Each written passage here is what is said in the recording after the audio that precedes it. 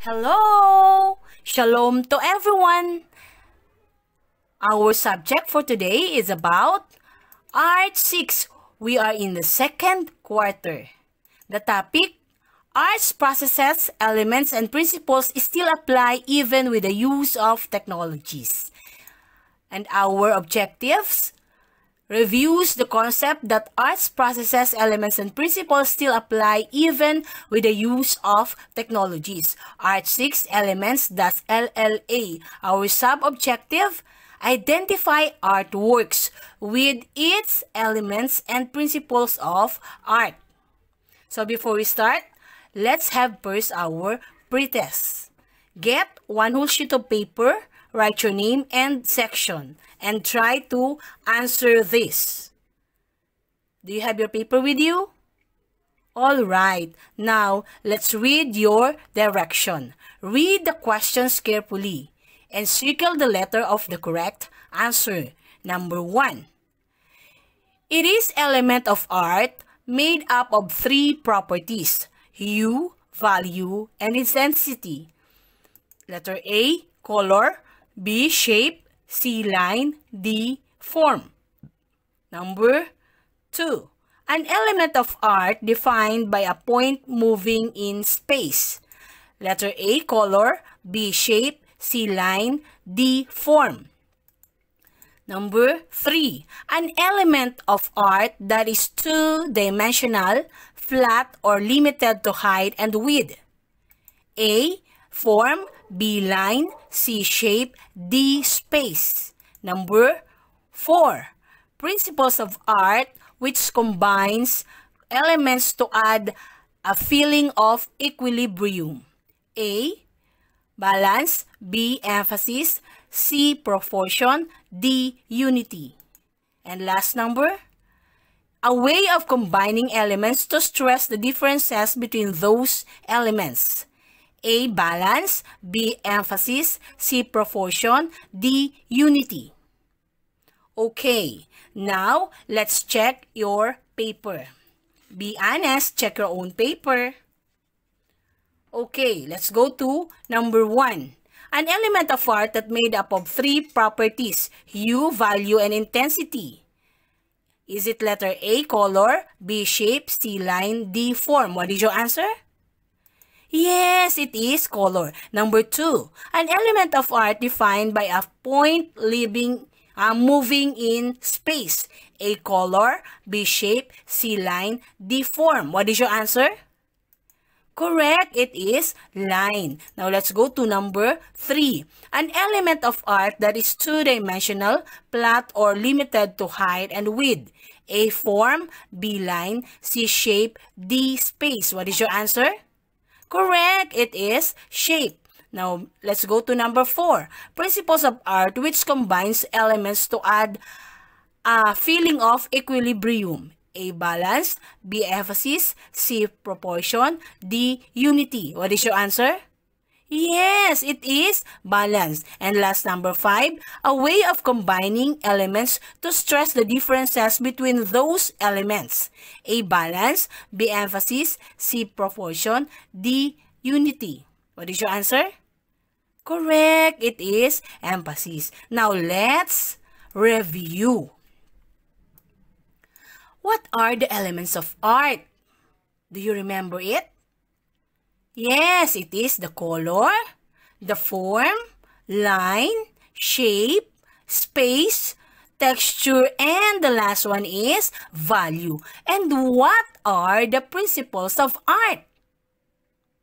Correct, it is the balance, emphasis, movement, proportion, rhythm, unity, variety. So those are the principles of art. Now, let's analyze how these elements work in traditional and digital arts. When we say traditional, it is the old way of doing artworks. And then digital, of course, using the computer and other modern technology in art. Okay. Now, we are always taught about the color wheel.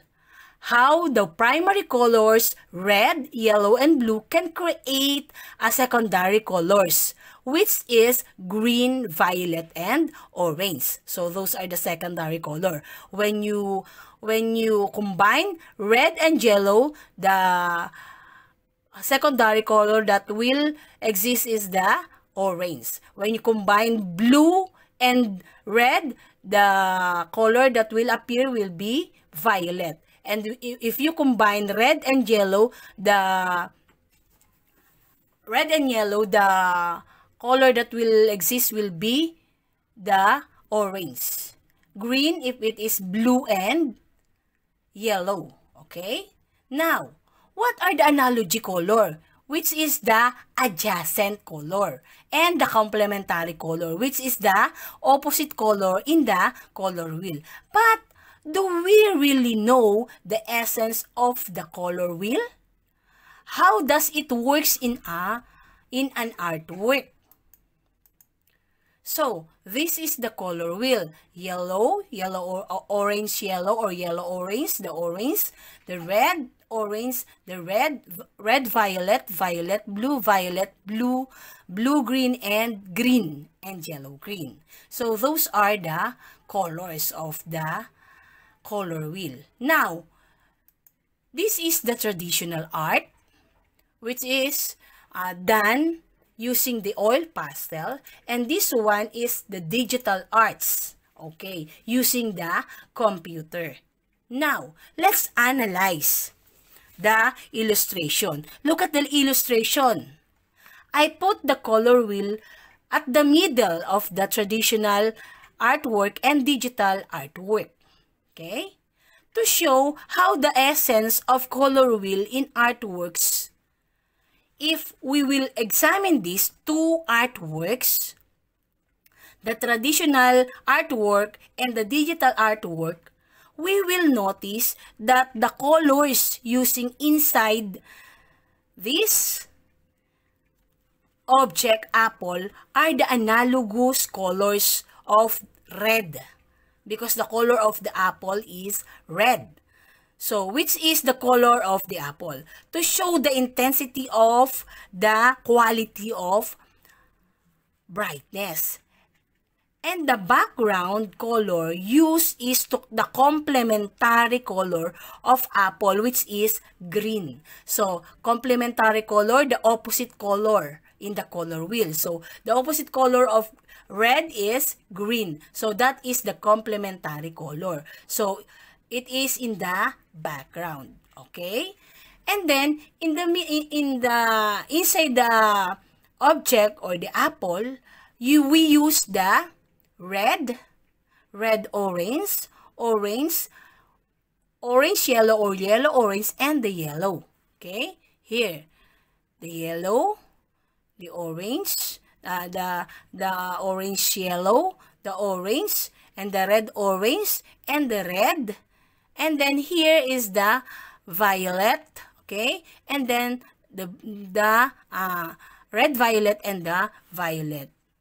And also in the digital arts, okay? That's the essence of the color wheel. Artists usually complementary color usually use the complementary object colors to stand out and see their subject well. Okay? The complementary color is green. Okay. So we have curved lines.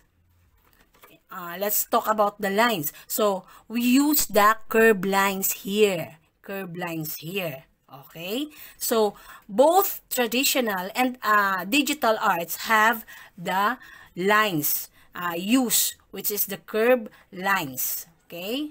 Because the shape of the apple is curved line. Okay? How is value showed? So this is part of the color that is bright, and this is the part that is dark. So this is bright, this is dark, this is bright, this is dark. Okay? So that's how the value showed. And how does the space showed? This is the positive, okay? The positive area is the subject area, and your subject area and our subject area here is the apple. This is the positive. And the negative area is this background. Okay? The negative area is the background. Now, let's go about the texture. How is texture showed? So, in the traditional artwork, it looks like a rough texture, while the digital looks like smooth in texture. Now, let's analyze the next drawing or picture, how principles works. So, this is the Taj Mahal in Agra, India. So, this is the traditional arts which use the oil pastel, and this one is the digital arts. Okay? Now, let's analyze. So, when we talk about the balance principle in this drawing and pictures, both traditional and digital arts, they have a symmetrical type of balance, or the design elements on the left, this is the left, okay, of the image is mirrored the design elements of the right. So, when we divide it, the left is equal to the right. Okay, the left is equal to the right. The elements of the left is equal to the elements of the right. Okay, so those are the balance. And the emphasis when we look at the drawing or picture, the first thing that we will notice is the building of Taj Mahal. Okay, because it is placed in the middle. And we will notice that its color is lighter. Look at the color, it is lighter than all the colors used, like green and then blue. Okay, so it is lighter. Now, in movement, when we talk about the movement principle, you will see that the one who take the picture, for example, I am the one who take the picture, is far from the Taj Mahal. Okay? Because of the trees. You can see the trees. Okay? And the passage. This is the passage. Okay? Trees near is looks bigger. Okay? The trees near looks bigger, while the trees far looks smaller. The passage that is near the space is bigger or wider. Yan. And the passage looks far is narrow. There, it is narrow. So, that's how movement works. And when we talk about the proportion principle, the element is connected to each other.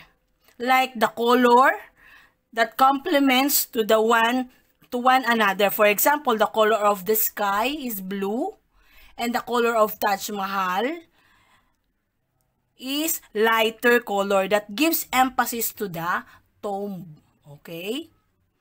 The lines and shapes and all the elements of art were all connected to each other. Now, when we talk about the rhythm or the rhythm, which is another principle of art that indicates the repeated element like the trees. Okay? The trees. And the tower. This is the tower. It is repeated here. The tower is repeated here. And also repeated there. Okay? And also the roof. Okay? And the windows. They are all repeated. The windows are all repeated. Okay? And those curve below are all repeated. The passage is also repeated. Okay? From left to right, they repeat it. So, that's how the rhythm works. Okay? Because of this, unity or oneness of the element was shown. Okay, and then the variety principle of arts, we can see the different variation when we examine of all the elements, the colors, the shapes, the lines, the values, the form, the space and textures were achieved. All of those, both in traditional and in the digital arts. So, we can see that all the elements used in traditional can also be used in digital or in modern technology or in digital arts. Okay? Now, let's have our post-test. So, get one whole sheet of paper, write your name and section. Okay? Do you have your paper with you? Now, let's have a direction. Read the questions carefully and circle the letter of the correct answer. So, number 1, it is the element of art that is three-dimensional and is in closest volume. A, color. B, shape. C, line. D, form. Number 2, it is element of art that shows the lightness or darkness of tones or colors. A, value. B, space. C, texture.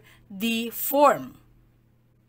Now, let's go to number 3. It is principle of art that combines the elements to stress the differences between those elements. A, balance. B, emphasis. C, movement. D, unity. Number 4. Principle of art that indicates movement created by careful placement of repeated elements in a work of art. A, rhythm. B, proportion. C, unity. D, variety. Number 5. It is a principle of art that concerns with diversity or contrast. A, rhythm. B, proportion. C, unity. D, variety. Now, if you are finished, take a picture of your paper and then pass it in our GC. Okay, please click the like reaction and the subscribe button. Thank you.